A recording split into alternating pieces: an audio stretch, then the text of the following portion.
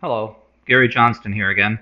This is part 2 of a two-part series in which I'll show you some of the ways that Rational Software Architect 8.0 supports business process modeling and service-oriented architecture design from start to finish. This part picks up where part 1 left off, so I suggest you watch part 1 first if you haven't already. At the end of part 1, we had just completed incorporating the use of the new carrier service into our business process and services models. Next, we want to plan the deployment of our services, so we create a logical deployment diagram for this.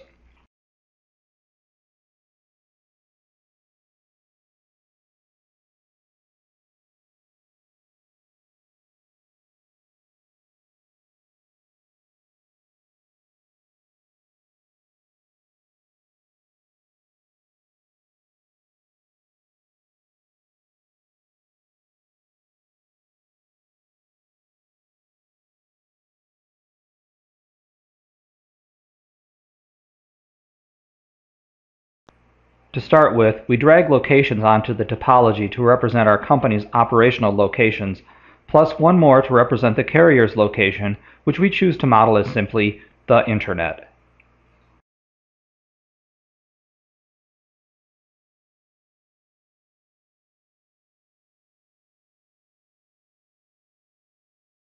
We add nodes to the locations to represent the IT systems that will host the services.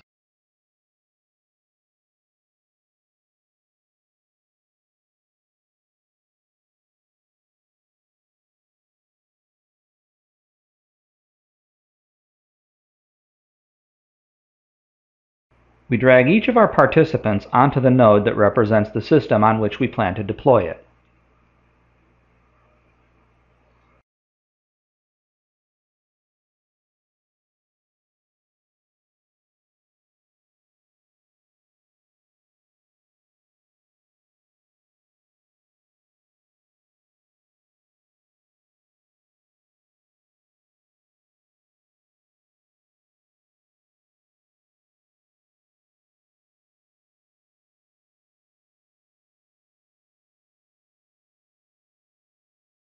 We know that our services will need to communicate with each other.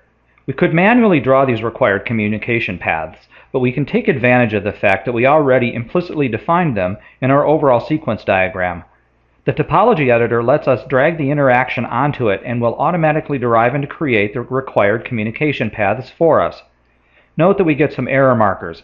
This is because we have just defined the required communication paths, but we have not yet defined any actual communication paths between our locations. Fortunately, the topology editor makes it easy for us to do this by providing a quick fix that we can use to have it create the intra-location communication paths for us.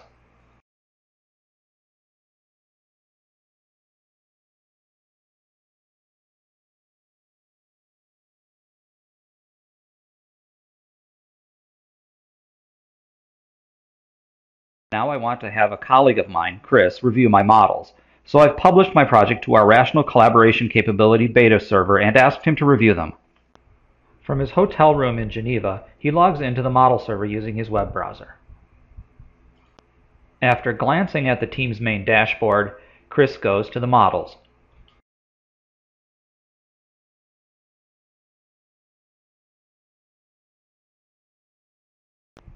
First, he'll take a look at the business process model.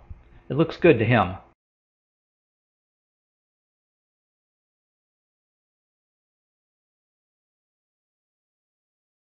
Next, Chris wants to look at the service interfaces. The panning tool makes it easy to move around if the diagram is very large. Now Chris takes a look at the participants. Next up, the services architecture. Chris also wants to review the updates to the overall sequence diagram.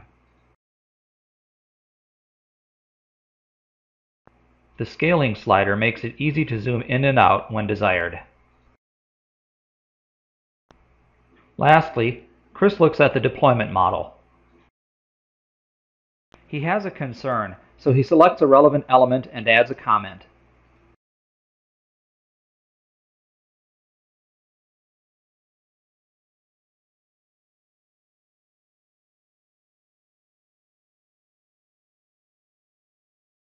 Back in Rational Software Architect, I open the Comments view where I can read and respond to Chris's comments.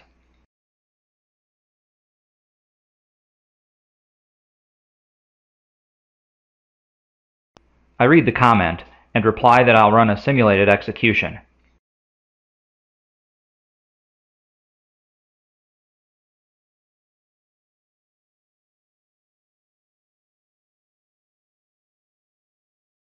I invoke model execution on the overall sequence I defined, the same one that I dropped onto my topology to create the required communication paths.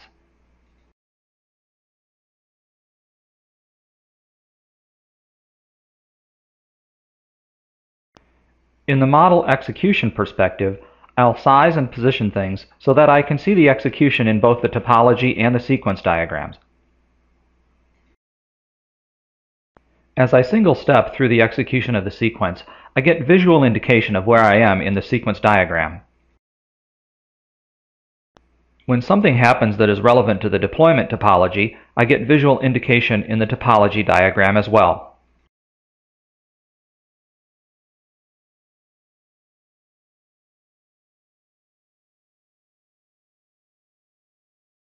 Now I'll let the execution run to completion.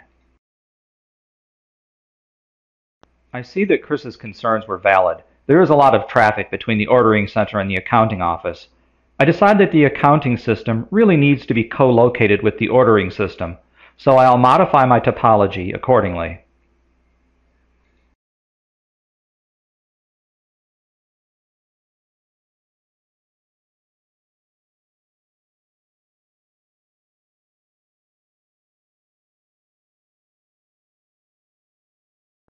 I'll execute the model again to see the results.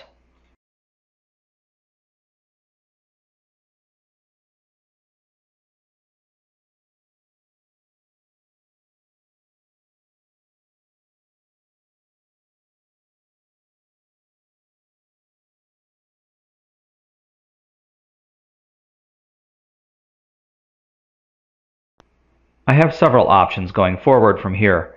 For example, I could have Chris review the updated topology. I could also transform my model to produce skeleton implementation artifacts as, for example, OpenSCA composites and/or Java implementations, which my developers could flesh out into code. But I'll leave that for another video. Thanks for watching, and goodbye.